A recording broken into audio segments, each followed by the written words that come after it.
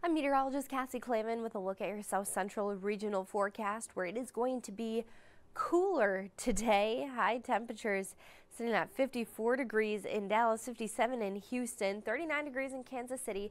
A few lingering snow showers, but those will gradually move out of the area, and we are expecting to see plenty of sunshine across the South Central region. Good news. We are on a warming trend. For today, we are cooler than average for this time of year, but that's going to start to change heading into the weekend. More sunshine is expected for the day on Saturday. We are going to see our temperatures warm, mid-60s for Houston, 65 in Houston, 36 in Kansas City, 57 in Denver for the high temperature on Saturday. Plenty of sunshine and then more sun for the day on Sunday. Temperatures heating up even more, 70 for Dallas, 67 in Oklahoma City, and 58 in Kansas City.